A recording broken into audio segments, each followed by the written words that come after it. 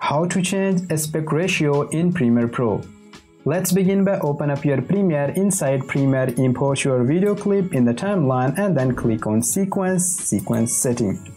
Here, change the sequence or aspect ratio you want.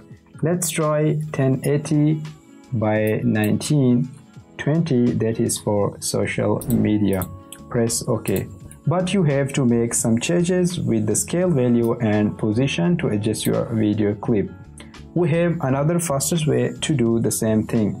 For that, select your video clip, sequence, and at the bottom, auto reframe sequence. Click on that, and here we have bunch of options. Select the one you want and press create button.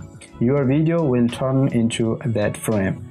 But the second method is only allows in 2020 version or above. So that's for today's video. I hope you guys enjoyed. If you did, a like would be highly appreciated. Also help me to gain 1 subscriber before tomorrow. Thanks for watching. I'll see you in the next video.